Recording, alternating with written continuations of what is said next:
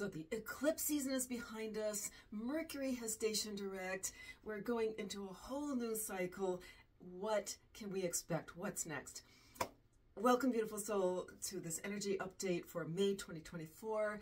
I'm going to be looking at a little bit of the astrology of May 2024. I'm going to share a couple of spirit animal messages that are coming forward, a new piece of art that has a whole lot of symbolism that pertains to this month, as well as I'll pull a card, a blessing card, to help us through this month. And let's start with the astrology. As I said, we've just come out of this incredible cycle of lots and lots of Aries energy and lots of new beginnings. It feels like there's a whole new cycle that we're really heading into after the great eclipse that just happened in April. Now we're moving into starting into May. We're in an earth sign, Taurus, and it's going to be shifting into Gemini. So earth and air, a whole different energy that we're welcoming in. And I feel like what it's going to do is help to take all this kind of tremendous kind of initiation that we've had and start bringing it into earth, and then start bringing it into where we can actually work with it. Okay, so if you had any kind of personal transformations or initiations or downloads during the eclipse season, now is when we can actually start digging in and start shaping our world, right, in order to bring about a change that's needed, right, in the world. Okay, so a couple of events happening in May. Pluto is going retrograde in the sign of Aquarius on May 2nd. It's been going in and out of Capricorn to Aquarius, and it's going to go back into Capricorn later in this year, before it settles full-time into Aquarius for probably about 20 years. So this is a major shift. Pluto is this planet that has a lot to do with kind of craziness. Think of it as like the Tower card in tarot. Pluto can have associations with kind of destruction, but also in terms of things that have to be torn down in order to make way for new. And when we look at one of this month's spirit animals that has a lot to do with it too, going retrograde really means that we're looking inwards, looking within ourselves. Okay, so a lot of what may initiate is some kind of inner witnessing or inner awareness. This is a really good month to start really getting into observer mode with yourself. Start just being curious and without trying to change anything initially, right? Start watching yourself, watching your reactions, watching your emotions and the way that you act and react. You can learn a lot that way, and that is something that can be really, really helpful when we're going into a new cycle. It'll bring to light things that, well, maybe this is what I need to work on right now, or maybe these are some strengths here that I need to capitalize on. Okay, on May 20th, the sun goes into Gemini. So again, the beginning part, much of the month of May, may feel a little more grounded, right? We're going into Earth. Shadow side of the grounding, right, is sometimes we get into crystallized patterns. So just watch if you start feeling yourself, and again, that comes back down to the observer, right? Observe if you have any kind of patterns that, need to shift, right? Habits that we've gotten into that aren't serving us. May is a good time, especially starting on the 2nd, good time to start those observations, so that later in May, when we hit that Gemini season and bringing the air element in there, I would say don't even think, maybe don't even think about trying to change a whole lot until we start hitting that Gemini. That is a great time to start shifting and changing and breaking up patterns. So first part of the month, just observing, and then second part, taking what you've observed and putting that into action. On May 25th, Jupiter enters Gemini, and it's going to stay there for about a year. So Jupiter, of course, is this planet of expansion. Gemini is this planet of communication. So the coming year from starting on the 25th of May and a year from there or so could be a wonderful time to expand our knowledge and wisdom, right? So if you're thinking about maybe taking a course or something or learning about a particular subject, wonderful year to do that. And also expanding your network, expanding your influence, anything to do with communication or connection, right? So this could be a really exciting year ahead, especially if you are building something, building a business, or learning new skills. Okay, so let's move on into the spirit animal messages, because when I tuned in and asked my guidance about the energies of May, the first thing they showed me was this butterfly, and it was light blue and this beautiful butterfly, and the message that I got was that the timelines this month are extremely malleable. That means that we can shift timelines or work with them, right? They talked about the butterfly effect, right? Every thought, every action is significant. So let's look at the law of cause and effect is really at play here this month. And what that is, the law of cause and effect tells us that every thought that we have actually happens in the causal field, right? So when we have a thought, that initiates a whole chain of, it goes out into the universe, right? And starts a chain of processes that start this process of manifestation. Okay, so again, beautiful time to really be observant and observe our thoughts as well as our actions and our habits and so forth, because it is through those thoughts that we create and we bring into the world. So especially watch for negativity versus the positive thoughts, right? Because it's the law of karma, right? When we start putting negative things out there, it will eventually come back to us. On the other hand, as we start getting more positive and really lifting ourselves into a positive vibration, that's when it starts triggering beautiful things to eventually come back to us. Okay, so that's the butterfly. Now, I was really prompted to create a painting for this month, and this is what it is. But when I first started this, and I'll talk about this in depth because it really says a lot here to us. And when I first started it, though, you can still kind of see it, the butterfly shape. That's the first thing that I was drawn to painting, was a butterfly with the wings, and there was the head right there. But pretty soon it started like morphing into this jaguar being came in. Okay, and that's interesting because Jaguar is really, really coming forward for me. And even though that is a personal thing, it came into this thing for the whole month. So I want to go kind of deeply into this, okay, because I feel like this is actually very core to where we are at right now. All right, so the jaguar is a really powerful animal. It has ancient spiritual significance, and it encompasses both the powers of life and death and the ability to travel and between worlds and to bridge worlds. So it's a very, very shamanic animal. It has always had this powerful association with shamanic power, with the ability to go in between worlds and to shapeshift and to have this all the psychic and spiritual power. Okay, so there are a lot of stories also of weird jaguars, right? So these shape-shifting, either shamans who shift into jaguar form or jaguars who shift into human form, okay? And in Aztec mythology, this animal is also connected with a god called Tlaloc. I hope I'm saying that right. Tlaloc is the god of rain and agriculture, and so symbolizes this vital life force energy. Okay, so that jaguar has that too.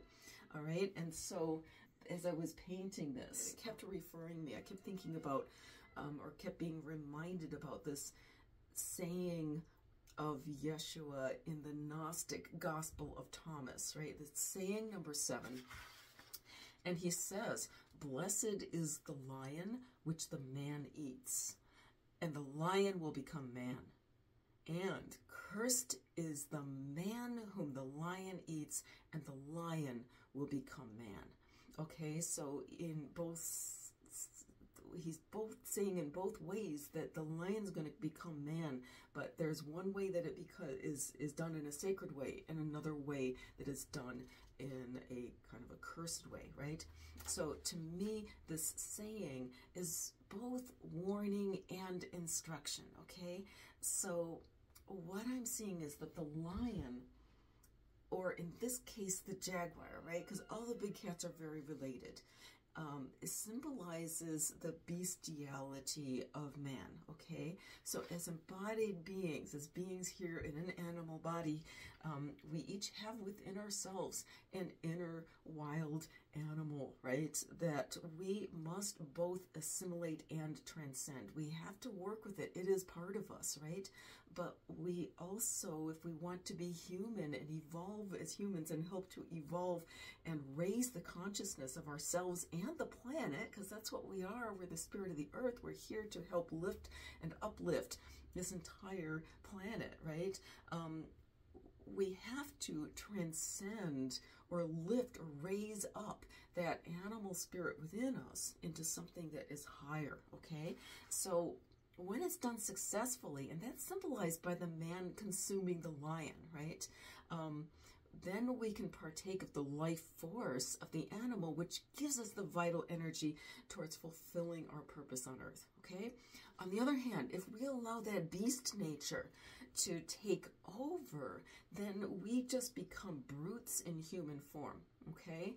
And that's symbolized by the lion consuming the man, and thus the lion becoming the man in a profane way, okay? And that is something that I feel like right now, especially after this whole eclipse, this is a core energy and a core dilemma that we are all facing here collectively as humans and as individuals, right? Is this interplay between our animal nature and our divine nature, right? And this is something that played out in Aztec times. Now, as I was researching this and I started to realize, well, this is a jaguar, it's not a lion, it's a jaguar. And I started to see all these, there was this kind of river coming down here and then clouds. And I was like, well, this is like a rain god. And so I looked up, okay, well, is there a jaguar rain god? And that's when I found out about Tlaloc, the rain god of agriculture and so forth. And as it turns out, and it was interesting because I was getting an image of a snake too, and of course the butterfly had come in right away, and it turns out those are two animals that are also associated with the same god. And so it became very, very clear to me that this is what that was.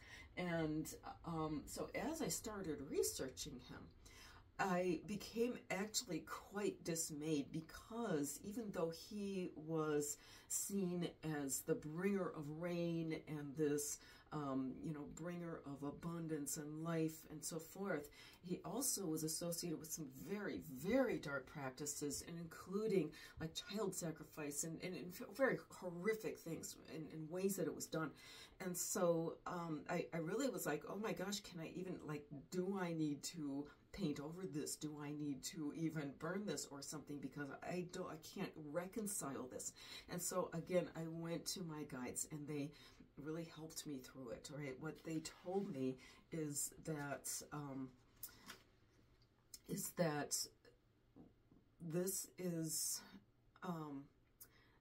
first of all, they told me about the Jaguar's power. They said when properly understood and channeled appropriately, the Jaguar's power of death, right? Because it is this, it's known as the animal that can kill with one blow, right? It's got this ruthlessness, and also that triggers tremendous fear, okay? But they said the Jaguar's power of death will actually serve life if it's channeled appropriately. And they said that this moment in history, the destructive power is needed for the dismantling of old power in infrastructures, okay? So they told me, no, don't be afraid of this. that I have been turning my power against myself for fear of harming others. And I'm sharing this, even though it's personal, because I feel like that's pretty common for empaths and light workers to have this fear of harming others, and thus not to step into our own power. I feel like it's a really common thing to be afraid of our own power, because we sense the power of it, and that also if it's turned in a way that is not in alignment with light, right? If somehow we get off course, it can be immensely destructive. And so the tendency sometimes is to stay small, or to not be heard, right? Not let yourself roar, that kind of thing. They tell me you must not fear to be ruthless. And I think in this meeting, what they made clear was that by ruthless, they meant like just cut out anything in your life that is not serving your highest light, okay? And that can mean attachment to, unhealthy relationships, right? They said a quick kill is much more humane than long, torturous decline. And sometimes we stay in situations because we don't want to rock the boat, and because we want to stay in good terms with people. But if it is going against our own inner nature, or our own higher self that wants to express itself, then staying in such situations is kind of a long, slow, tortuous, death, actually. And what they're saying is, in a situation like that, it could be much better to just like get things out in the open and just cut things off, right? This is also the sword of Archangel Michael, right? And there was a lot of blue in, especially at the beginning of this painting, that quick, decisive ability to cut through things, right? So they say protect what is yours to protect, destroy that which is not here to serve the highest good. And I feel like they're saying within oneself, right? It doesn't mean that we have to go on a rampage, right? Really not. It's the internal work that it's talking about, especially this month with Pluto in retrograde.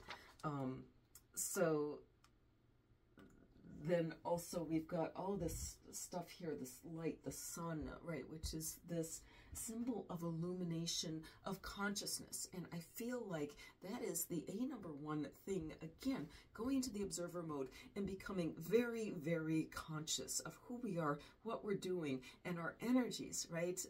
Because when we are conscious and bring it into the light, then we can actually transmute any dark energies or any energies of violence or whatever and start shifting that, okay?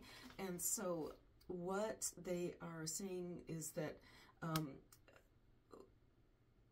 in developing our consciousness and calling on our higher natures, we can harness that power and vitality of the animal self and use it to fuel our higher purpose. Okay, when we do, we're going to unleash an alchemical impulse capable of redeeming human suffering and bringing greater light into the world. But we've got to be connected with that primal nature. If we're not, it doesn't actually connect to Earth, and it doesn't make real change. All right, so that's why it's so important to connect with that lion within. Okay, and what they told me again is that as light workers, we can shine this month, okay? So we're being invited to express the higher emotions, the higher frequencies through our work and through our creative capacity, right? Whether you make artwork, you do light language, sacred movement, sacred sound, whatever it is, paint, dance, sing, write, run and play, create, whether it's you're creating a business or something like that, or you're fixing up your home, whatever, these energies are going to, you can infuse these with high vibrations, even at your regular job, right? Whatever it is that you're being called to do, you can infuse higher vibrations and light into that. Whatever you do, express through it your love for yourself, for nature, for each other, for the world. This is this is being a warrior of light, right? This is using our capacity for, our power in ways that are transmuting out of fear and into love, okay? So let us have a celebration of love this month and an affirmation of life. They say darkness can never be in all places at once, and especially we're being invited to call on the angels. And because the angelic realm is here and ready to support us in force. Each of us has a team of angels that is only waiting for us to call on them in order to really amplify the power of who we are as we bring light into the world.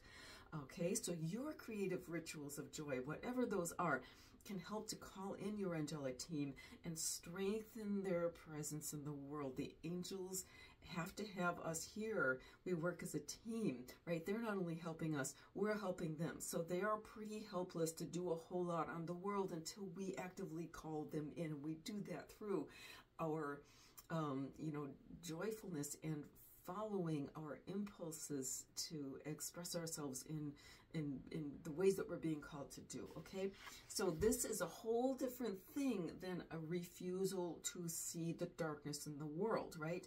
Because I think we're going to see in this month, and we've been seeing all along that some of the dark impulses in the world seem to be getting stronger, but I'm telling you right now that the light impulses are also strengthening, and this is a call this month to really feel those light impulses and become very observant and aware of not just the darkness, which we need to, kind of stay kind of aware of what's going on there, but also that the forces of light are expanding, they're strengthening in the world, that there is an impulse towards life, towards light, right? Sometimes that feels fierce. And that's, just be aware of that. So when you are called to action, become very, very hyper aware. Hey, here's my kitty. Hyper aware of, where's your vibration with that? Maybe you're called to a protest. Become very, very aware of, okay, what's actually behind that? Really look into that, okay? Because if we are celebrating something that, especially I'm feeling with this Jaguar and this Aztec god coming forward, if what we're celebrating is connected with sacrifice in a dark way, right? Especially of children. We want to really rethink our beliefs, and we may have to revisit and actually take a really good hard look at some of the beliefs that we may be holding, especially those that are echoed back and forth in the echo chamber of the internet, right? And amplified in that internet echo chamber. We want to become very observant and start really feeling into our own hearts and the energy of what's going on, the energy of our thoughts, the energy of our beliefs, and if necessary, think about, that we may have to rethink some of those. So what we're talking about here is really stepping into our light, with our life force, really putting our hearts into what we're doing and creating an affirmation of light in the face of darkness, and an alchemical transformation using our own life force to transmute 3D energies into 5D energies through the creative channels. Okay, this is light going on the offensive through ruthless positivity, right? Draw your swords of light. Share your positive affirmations, your light language, your beauty, your love, and your healing vibes. Don't hold back. This is the time to do this. And by the way, this painting, Blessed is the Jaguar, I have put it on my website. It is for one special person if you're feeling the call. It's 11 by 14 inches, so it's not real big. It'll fit on your wall. It does not need to be framed. See, it's painted on the sides as well. And I am including a shamanic session to help you integrate that power of the Jaguar within you to create sacred change in your life. There will be a link to that below. There's also prints available, this piece only for the month of May. All right, so I'm going to pull at the end. They talked about angels, and I'm going to pull an angel card. This is from Melanie Beckler's Ascension Angels deck. And while I shuffle here, I want to invite you to an event that I have coming up in May here. And this is my 3 Secrets of Spirit Animal Wisdom Masterclass. It's a free masterclass. We're going to be having a guided meditation to connect with a spirit animal. I'm going to be sharing a 3-step process that you can use to work deeper with spirit animals.